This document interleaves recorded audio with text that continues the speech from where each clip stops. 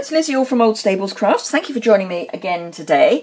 Today I have a slightly different project and I'm starting it in a slightly different way because there are quite a few steps and I don't want to bore you to death with how to do all of them and do them all over and over again. So I'm making a rainbow card and I'm using a ton of colours. I mean, pretty much the whole, but not all of, the Brights collection, with a couple of others added in for good measure. So I've added in pumpkin pie and lovely lipstick. But other than that, this is pretty much the... Oh, and lemon lime twist. It's pretty much the Brights collection because I wanted a really bright rainbow. Now, we don't have blends in all of the colours, but it's fine because not all of the colours, when you put them onto the epoxy hearts that I've used here, come out true. So that actually kind of worked for me. So I really wasn't too concerned. So I've got my last one ready, but I just want to show you the difference between some of the colours. What I have found is that the more red there is in a colour, the truer it comes out. Not exclusively, but...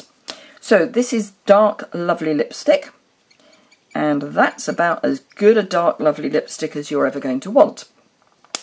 But when you go to, let's see, when you go to Daffodil Delight, it's quite pale. And yet Daffodil Delight blend is dark. So let me just do, so that's lovely lipstick and that's Daffodil Delight. So if I put them next to each other, that's quite true. Can you actually see? Yes, more or less. That's quite true. And unless I put that on top of Daffodil Delight, it's kind of insipid. So, for example, I wanted pumpkin pie, which you would think would have quite a lot of red in it. But pumpkin pie and pumpkin pie, this is actually Cajun Craze, and that is Cajun Craze. Pumpkin pie, on the other hand, not so much. So I've switched some of the colours about a bit. So I will list them in the order in which I have used them so that you can see what I've done. So my last one is a Granny Apple Green. And what I've done, this is shimmery white cardstock, so it's going to take water because this is going to be a watercolour technique, although we're starting with stamping blends. So I've just, with an embossing tool, so my take your pick tool, I've just drawn a circle, or a quarter of a circle, terribly scientifically, round my tear and tape reel. I just wanted a sort of arc. And, whoops, wrong piercing tool.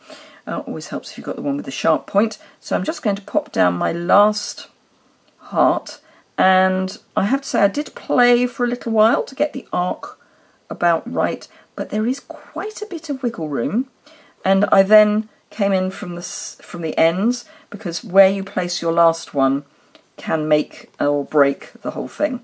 So I'm just going to make sure they are properly stuck down by pushing from the other side, and then we can get going. Now you will have noticed that I have not exposed my my grid paper. I've got actually the backing of a grid paper, and that's because we're going to get messy. So, aqua painters, you get 2 aqua painters in a set, one large nib, one small nib. I'm going to start with the large nib, and the first thing I'm going to do, I've made sure I've got water in the barrel.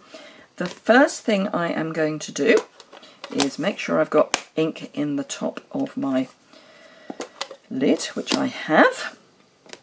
I'll get the first few going, because I don't really want to hang around once I get started. That's fine. Okay, so let's just get to the Mango Melody, because Mango Melody, I've got a very stiff Mango Melody. For some reason it doesn't like putting ink in the lid quite so much. So I do want to make sure that that one has got, yeah, that's fine. Don't need a huge amount. I've got them in the order in which I need them, she says, double checking. Yes, I have. So with my large aqua painter, I am going to just pop, get some water in the barrel, always a good start, pop some water onto my shimmer white card. Now it's really where I want the ink to end up. So pick up your ink and from the end where your heart is, start adding ink. And then as you go along, it will fade out. It's magic because you've got the most ink at this end. And then I've got my cloth just to clean up my aqua painter. Make myself a space to pile things up. Right, so next one is pumpkin pie. And again, we want to add some water, and it doesn't matter if they run into each other. That really isn't a problem because we kind of want them to. And then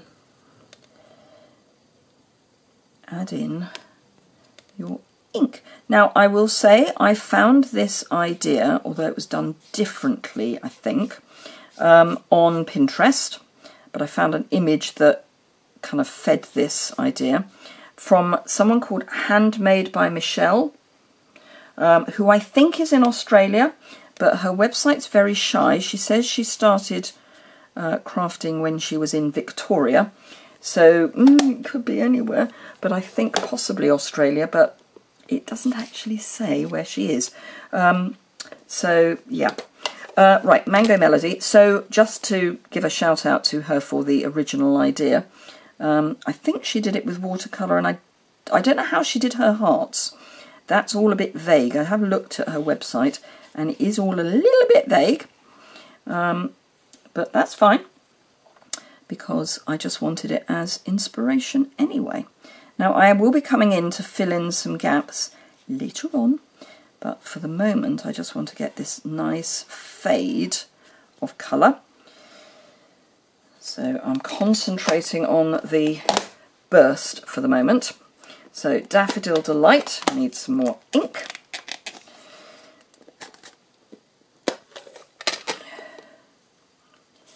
Oh, wrong way round. Because I want to do the water before I do the ink. So here we go. And as you see, it's blending into the next door colour, and that is absolutely fine and is kind of what I want, because that's the whole point really. So clean off. Lemon Lime Twist, which I used light Granny Apple Green for, because we do not have a Lemon Lime Twist blend. And we're not going to have Lemon Lime Twist soon either. So yes, morning with a U.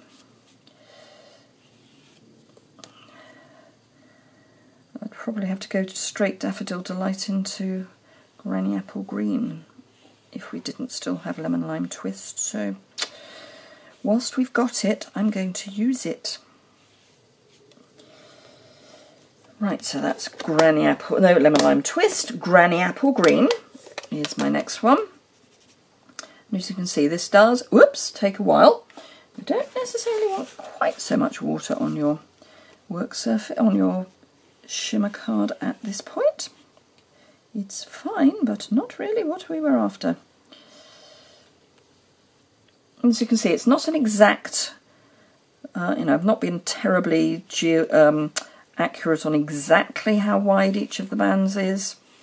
It's just there or thereabouts, and I am going right up to the epoxy sticker because it's good adhesive, so it's kind of working okay for me, so that's fine. Right, Coastal Cabana next.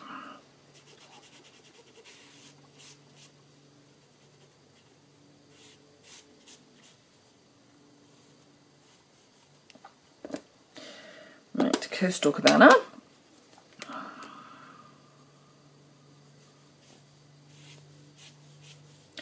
And because this is the shimmer white, it doesn't hold the water for as long as watercolour paper would. So for this, it's actually probably a better medium than watercolour. Watercolour would work, although I'm not convinced that the epoxy dots the hearts would stick quite so well. So Bermuda Bay, which I always think of as Coastal Cabana's big brother. So for the Bermuda Bay and the Coastal Cabana, I used both of the Bermuda Bay blends, so I used the dark and the light. For Pacific Point, I used the dark Night of Navy, because in order to get the depth of colour for Pacific Point, I needed to go that dark. So, as I say, it was a bit of an experiment on which colours would turn to which colours with the blends once you get them on the hearts.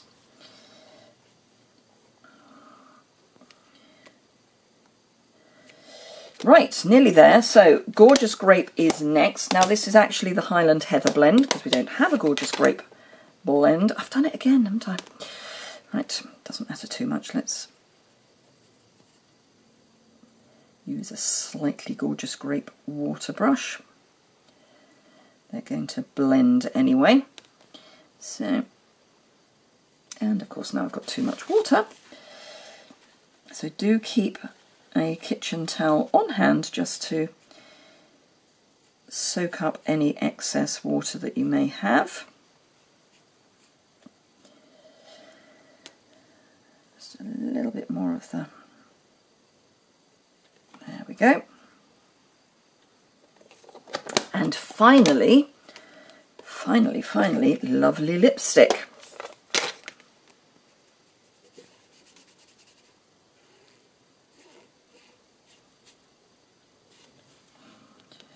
Which is quite a strong colour.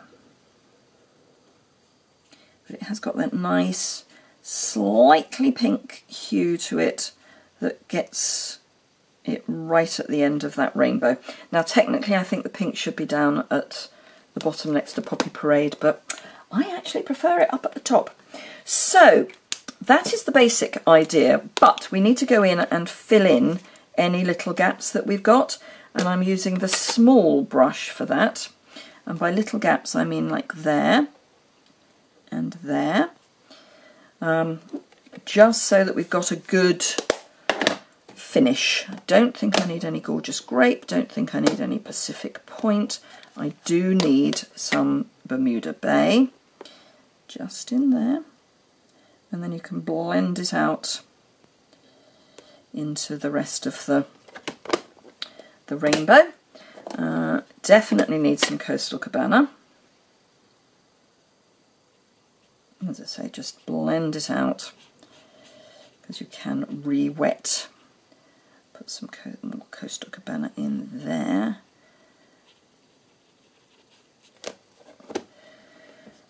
Probably need a, no, I can go gorgeous. I can go Granny Apple Green for that gap. So Granny Apple Green, just there and there. And you want a not quite dry brush for this. You don't want it bone dry, but you don't want it sopping wet at this stage. So she has now got too much water. Right, Lemon Lime Twist. Just need to come in here. Fill that gap. And there. Then Daffodil Delight. You can see why I did some preparation, can't you? But just because a card takes a bit longer, I don't think we shouldn't share it. Mango Melody. What of course I should be doing is a Facebook Live for things like this, so that it really doesn't matter how long I keep going. Well, apart from the fact I'd bore you to tears if I started from scratch. Right, Pumpkin Pie, just to fill in here. And we are done. So I don't need any more Poppy Parade, but that is the basic idea. So let me just move my ink pads out of the way so that they are not going to fall over. So that is your basic card. Then the next thing you need to do is to pop a sentiment in. I'm choosing to use the Well Said bundle because it's got lots of lovely things. I'm using Far Away, where is it? It's on here somewhere.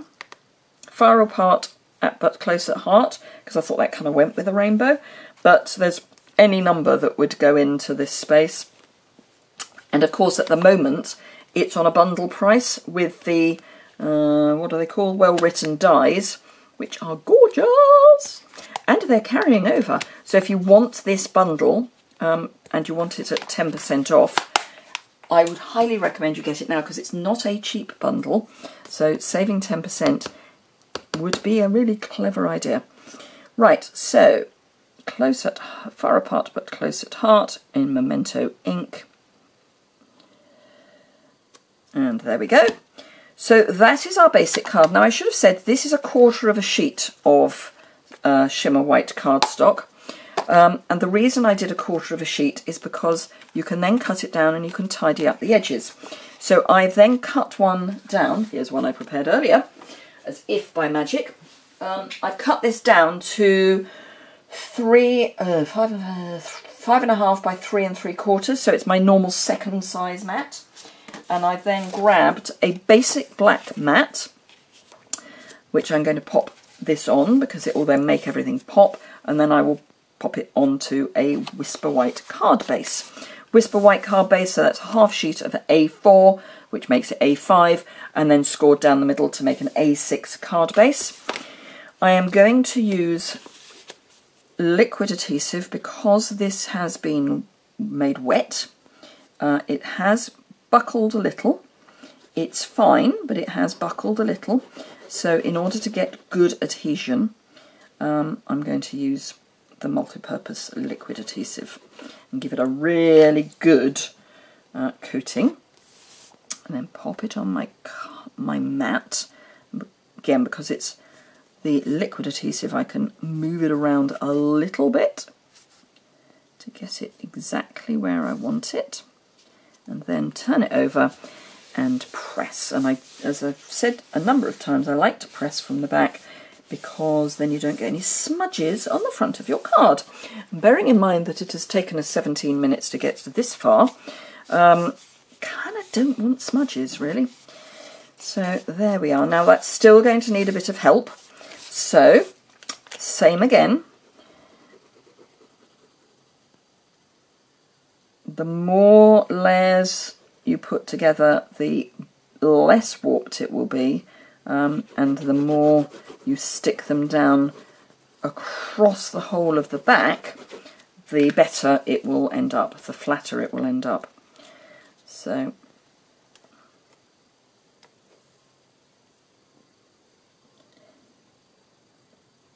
there we go. Again, I'm going to turn it over to press it flat.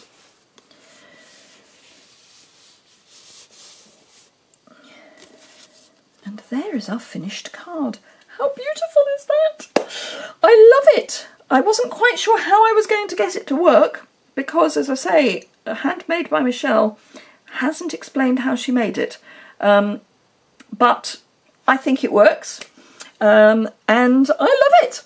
I know there's a lot of product and I apologise for that, but you know, occasionally one just has to go avid. I am an avid crafter. It's why I am a Stampin' Up! Demonstrator, because it means that my crafting supplies are A, discounted, and B, subsidised. So thank you very much indeed for joining me today. If you enjoyed this, please give it a thumbs up. I would be thrilled if I got lots of thumbs up for this because it was really quite a leap of faith. If you don't already subscribe and would like to, the subscribe button is in the bottom right hand corner. Links to my online store, to the associated blog post and all that good stuff are below. Remember, when you shop with me, if you use the host code, you get to share in the host rewards. So It's always a good way to get a little extra.